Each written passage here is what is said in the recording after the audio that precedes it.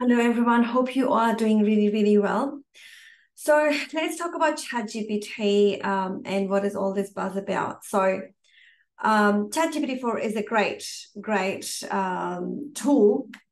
You can call it as an intern. So what we've realized is the more specific information we give it, the more specific instructions you can tell it, it'll give you more accurate information. Do not rely on it completely, though. You still need to check things. So it's not 100%. That's why I call it, I think this is like an intern who is not sure of things, but gives it a go, right? So let's just call it an intern who gives a go at everything. So I'm going to quickly share my screen with you. And there's one question that I get asked so many times, and you might have gotten asked that as well, is, hey, do you have a sample employment contract that I can use? I generally obviously get it off the Business Victoria website. And then I'll say, hey, you can use this, but get it checked, like add your things, but get it checked by your commercial lawyer. So that's generally what I say.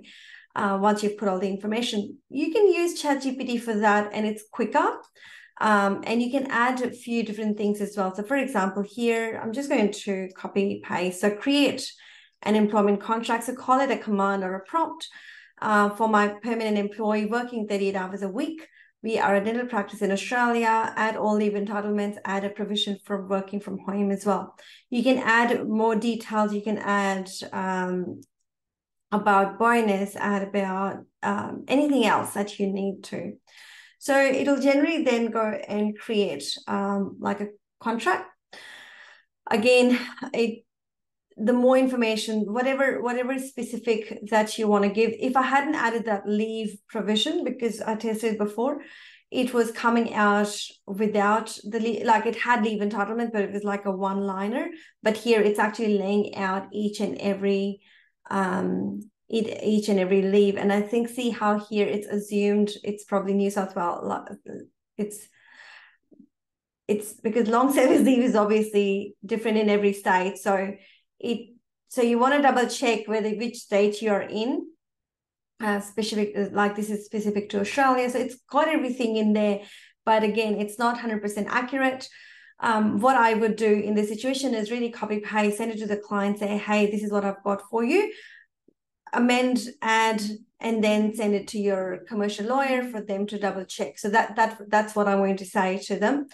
But this is a good, ChatGPT-4 is a good tool, a go-to tool for if client asks you anything. They just assume that accountants know everything. And then that way you can at least say, hey, you're not saying no as well. You can say, hey, I've found this information for you, but I would suggest you to add, but also use a professional to double check it before you hand it over to your employee. So you're covering yourself, you're still responding to your client, and that way you are happy, they are happy, and we all are happy. Thank you very much for watching, and I will see you in the next video. Thanks. Bye-bye.